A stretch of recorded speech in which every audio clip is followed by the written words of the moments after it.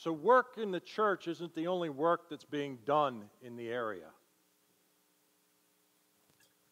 Some of you have noticed that they're starting to do some work on the roads, too.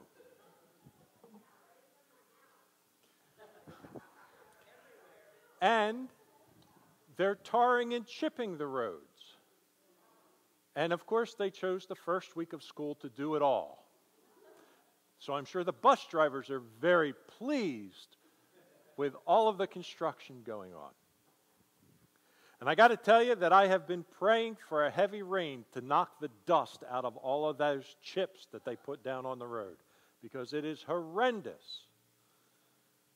Now, many of you know that we've got a creek that runs through our property. And I often use this creek as a gauge to how much rain we've had. By the way, our creek is pretty much bone dry right now. Rhonda says there's a little trickle running through, but all I see is rocks.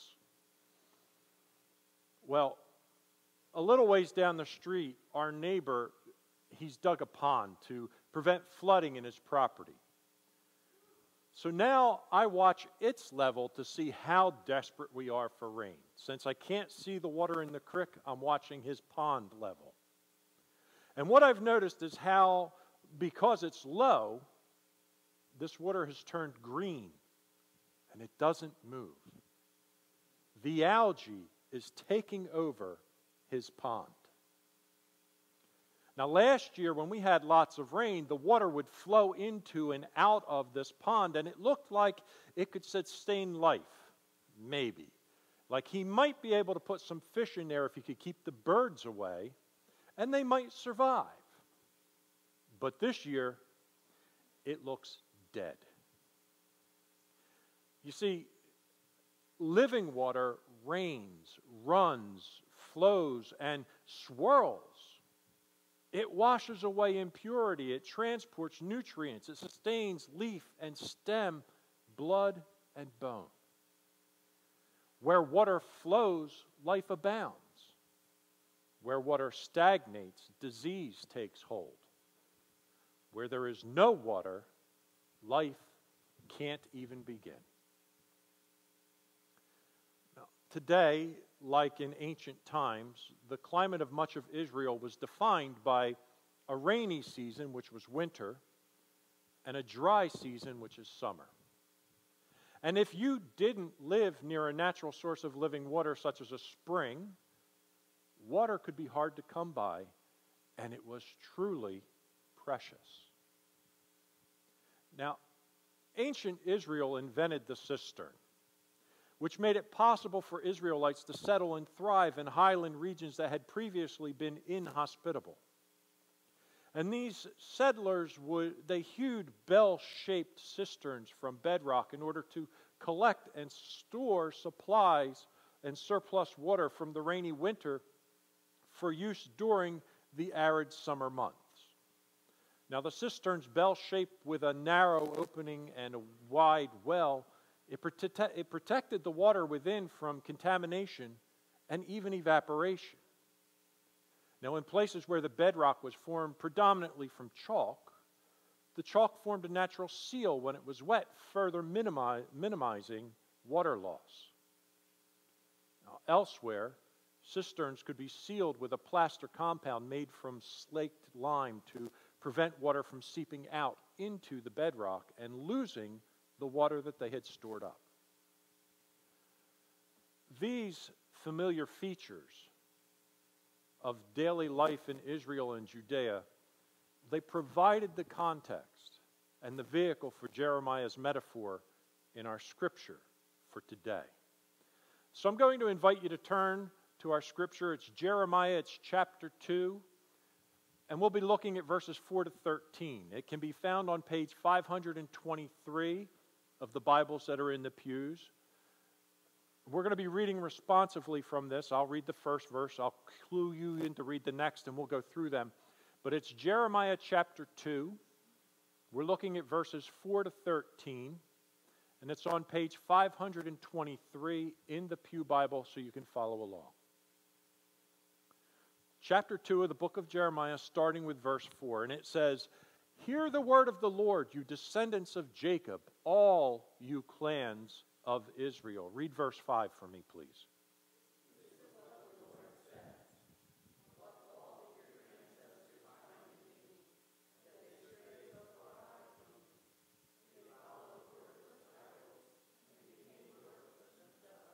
Verse 6, they did not ask, where is the Lord who brought us up out of Egypt and led us through the barren wilderness, through a land of deserts and ravines, a land of drought and utter darkness, a land where no one travels and no one lives?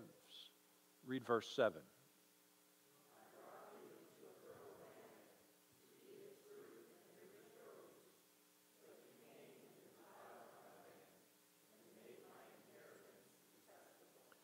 The priests did not ask, where is the Lord? Those who deal with the law did not know me. The leaders rebelled against me. The prophets prophesied but by Baal, following worthless idols. Read verse 9.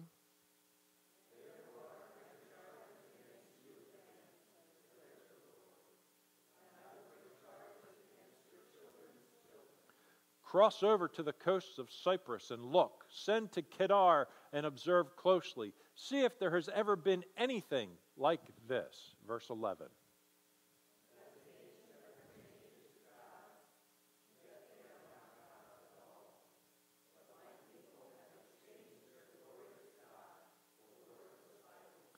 Be appalled at this, you heavens, and shudder with great horror, declares the Lord.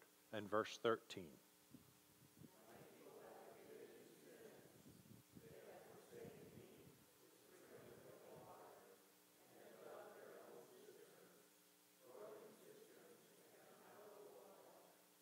God of communication, throughout these weeks of summer, we have learned from your prophets, those people who heard your message and shared it with the world around them. We have learned truly what a prophet is in your eyes. Give us each the opportunity to hear your message and share it with others. In your loving name we pray. Amen. Now for us here today, where water flows from taps and travels in plastic bottles, it's difficult to grasp the force of this metaphor. Many of us live with little worry about having water at any time of the year and give little thought to the technologies and the processes that make that possible. But this very distance from the source makes us all the more susceptible to the changes God is leveling against the house of Israel. So what is this metaphor and passage about? It's about idolatry. It's a familiar subject, but Jeremiah uses a new metaphor to help his people see it with fresh eyes. The tricky thing about idolatry is that often when we're doing it, it doesn't seem like we're worshiping a false god. It seems like we're worshiping a true God. Or it seems like we're pursuing good ends ordained by our true God. It seems like we're pursuing the something necessary for our survival, and if we believe that our true God desires our survival, then surely the thing we pursue is not idolatrous. See, even if there are cracks in the foundation allowing the living water to seep out, even if it feels empty and dry, even if it really is draining us of life and soul, we don't realize what we're doing. And unfortunately, part of the blame for us feeling like we're still pursuing God when we're on the wrong track is the church's fault. You see, we've been hearing for years, every week that we come to church, that God is right beside us, that God is still with us, that God will never leave us, that God is on our side until we're not. Does that make sense?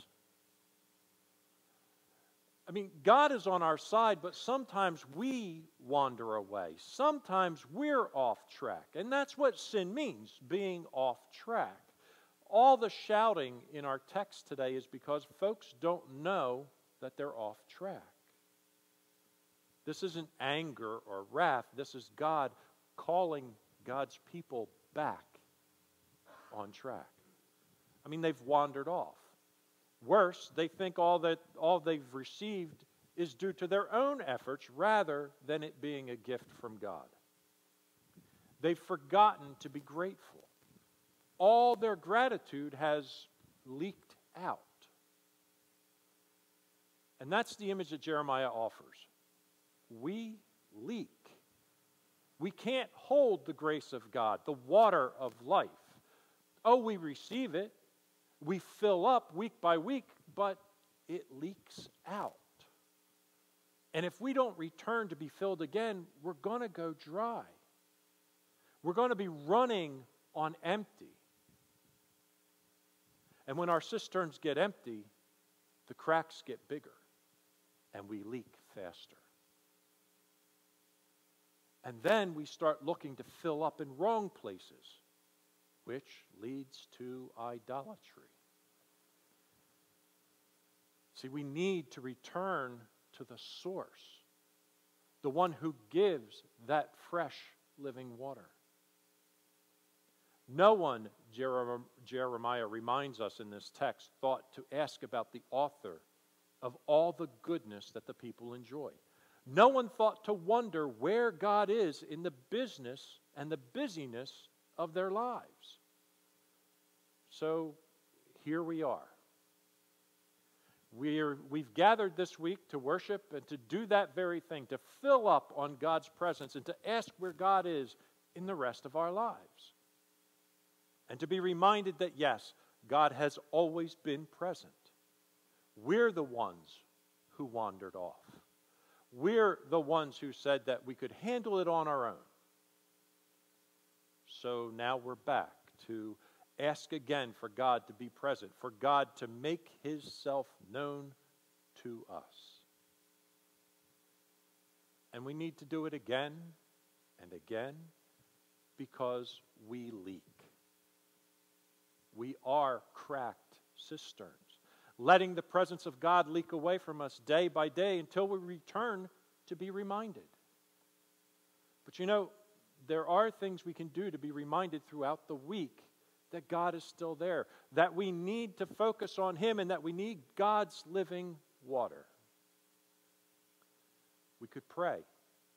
We could pray the same prayer at the same time every day. In essence, praying together while not being together. And if this is something that interests you, as you're leaving today, there's a little prayer on the back table. Grab one and just follow the instructions. That every day at noon, I'll be praying that prayer. And anybody who wants to join can pray that prayer. We will be praying together separately. We could also become involved in church activities like the choir or small groups. We could volunteer for church-related things like Sunday school or the youth group that Vicki and Josh are going to be heading, the Good News Club that's going to be starting up. We have a lot of things that we could get involved in to bring us together and help us remember and to be filled. We could fellowship and associate with each other on a regular basis, like the men's prayer breakfast on Wednesday mornings, the Friday morning breakfast that we get together. And if neither of those fit your schedule, you can start one of your own that fits your schedule and have people join you. But we can come together and fellowship with each other to help fill our cisterns, to remind us that we need to return to the source of that water. Now, Proverbs 27:17 says, "As iron sharpens iron, so one person sharpens another." See, that's what our fellowship does. It helps maintain the living water in our leaking cisterns. Now, friends, we are the prophets of this time, responsible to bring the news of Christ and His living water to our communities. These prophets with whom we've traveled this summer, they've already concluded their ministry. Elisha, Amos, Hosea, Isaiah, and Jeremiah, they've spent time healing and pleading and loving and weeping for a lost people, a people whose personal deterioration led to communal suffering. And now it's our turn. We are the prophets of this age. And we need to be in our communities, speaking and sharing God's message in His Word. God cannot be pleased at where we are as a society in these moments. God can't be pleased with ill treatment of those seeking refuge. God can't be pleased with the hatred of people because of their color. God can't be pleased with people not caring for the sick. God can't be pleased with increasing poverty and decreasing opportunities for people to change their destiny. God can't be pleased with a people who have displaced Him with other gods. Gods like bureaucracy, Christian nationalism, exclusivity, self-righteousness, greed, and religious abandonment of mission and service. He can't be pleased. And it's our job to be the prophets and to take His word to these people. Friends, there is still a plumb line hanging from the wall. There's still a summer fruit basket in the churches. There's still a vineyard with only wild, sour grapes. There's still a fig tree with good fruit threatened by bad fruit. These things haven't gone away, they're still there. And it's our job to talk to people about them. The question is, are you willing to act as God's prophet to bring this message to your segment of society? Are you willing to hear His call and say yes? Yes to spreading His love wherever you are, even to those who are unlovable? Will you say yes to reaching into the margins of our community to spread God's living water to those thirsting for it? Are you willing to be the prophet that's needed in your section of this community? Because what a tragedy it would be to glance at the margins and see no sign of a prophet there. What a tragedy when we have so many people sitting in churches on a Sunday morning to see no prophets where they're needed. Are you willing to be that prophet? Let's pray. God of the prophets, you call us to reflect your character and glory. Forgive us when we have failed to live up to that calling. Forgive us and empower us again to be the people of God who point to your righteousness and justice as the life-giving ways for all people. Give us the courage to name injustices, speak truth to power, and point to the truth of your love. Show us how to love the unlovable. Show us how to reach the unreachable. Help us do the impossible in your name. We ask this, Lord Jesus. Amen.